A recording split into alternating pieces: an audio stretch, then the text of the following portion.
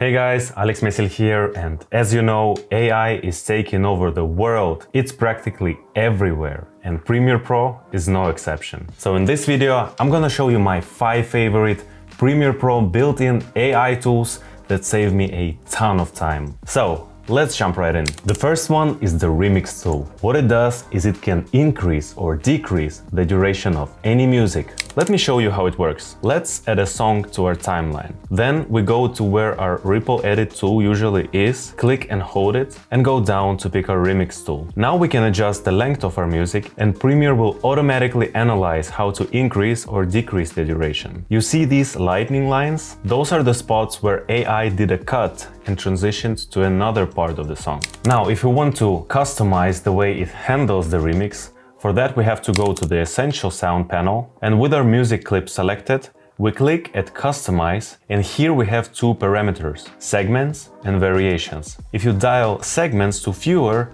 it will try to make as less cuts as possible, whereas more segments will result in more cuts. The variation slider is a bit more complicated. So to simplify it, for songs which are more instrumentally complex, you'd likely want to move the slider towards harmonic. And for simpler songs, like just some chill beats, where there's not so many instruments playing, you'd likely want to dial it closer to melodic. And as you see, in our case, it barely makes any difference. So let's just leave it in the middle. So yeah, as I mentioned, the cool thing about this Remix tool is it works in both directions. You can extend your music or you can shorten it. The obvious use case is to extend the background music to make it play through the whole video and skip the hurdle of manually copying it and looking for transition points. But second amazing use case is to shorten the music down to match the length of the intro, for example. Big pro tip: if you like a specific part of the song and not the entire song, you can first cut out the part you like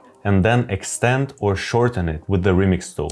That's what I do the most. So the second one on our list is the Audio Enhancement tool. Currently, it's only available in Premiere Pro Beta, but if you watch this video a few months after I published it, you might already have it in the regular version of the Premiere Pro. What this feature is it's basically Adobe Podcast Enhanced Speech brought into Premiere Pro, which is a mind-blowing tool. What it does is it turns crappy audio into, well, less crappy audio, sometimes even into good audio. Let me just show you how it works. Select your clip and go to the Essential Sound panel. Here, with our audio clip selected, we auto-tag it, and here you see at the very top we have Enhanced Speech. Let's click it. Now it's going to analyze our dialogue clip and try to make it better. Let's hear the result. So, here's the before. No proper audio setup for this recording. Can we just use our camera's built-in microphone and make it sound good enough? And here's after. No proper audio setup for this recording. Can we just use our camera's built-in microphone and make it sound good enough? It's not a bad result, right? We can also play around with the slider. If it's too robotic, we dial it down a bit. But if it's fine, we can even go all the way to the right. The results are mostly great using this AI, but like with any AI, you have to be careful because sometimes it results in like robotic voice, or it makes your audio just sound really weird. You know, typical 2023 AI stuff. So this tool is for sure very powerful. I actually use it daily, and not only with bad audio, but also with good audio, just to, you know, give it a slight boost or remove some background noise. But as I mentioned, it's not perfect. Sometimes it produces those weird artifacts, so just don't trust it blindly. Check the results, see if you like it, and if you do, use it. Moving on to the next AI tool, we have Scene Edit Detection, which does exactly what the name says. You can drop a video on your timeline, which consists of many clips, so basically an already edited video. And then what this AI does is it detects the cut points in the video when one clip switches to another and splits it into the individual clips. Instead of finding the cut points manually, you just select the entire video, right-click it and select Scene Edit Detection. Then you have 3 options. One is it will apply a cut at each detected point. Second is it will create a bin of subclips from each detected cut points, which looks like this. And the third option, it will create a marker at each detected cut point. I use this tool very often on my freelance video editing projects. You know, when I need to edit a video for a client and the footage he provides me are not like individual clips, but they're like a few already edited videos from the past. So what I do is I just drop those videos on my timeline, let the scene edit detection tool do its job, and then I just, you know, rearrange those clips, make a new video, take a little bit from there, a little bit from here. So this AI tool just helps me make my work much more efficiently. So here comes our fourth Premiere Pro built-in AI tool, which is called Auto Reframe Sequence. Let's say I shot this video in 16:9, but I want to publish it as a YouTube short. For that, it needs to be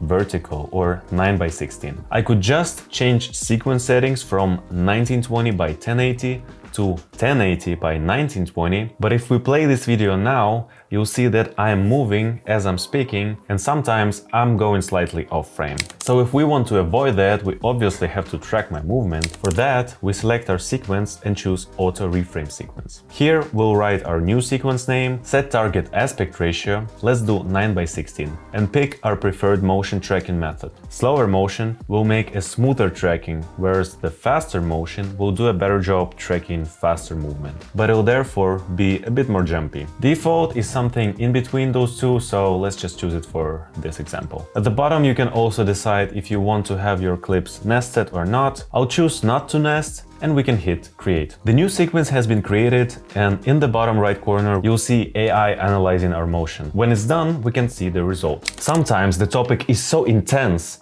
and emotional that the speaker moves him or herself from left to right all the time. So yeah, it tracked my movement pretty good, and no manual position keyframing was needed. And last but not least, Adobe's Premiere Pro Auto Transcribe feature. Let's go to our timeline once again, then open Text panel.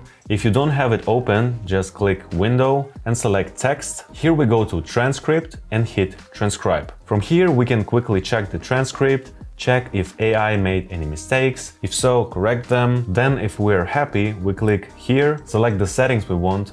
For now, I will use these settings and hit Create Captions. And here it is, a new subtitle track appeared in our timeline. Then we can go to Essential Graphics panel and adjust the style of our subs. When we're happy, we need to save them as a style so that it applies to all the subs in our sequence. And on bigger projects, we can save ourselves a lot of time. So that's it, guys. Thanks a lot for watching this video. Like it if it was helpful, subscribe for more, and I will see you in the next video.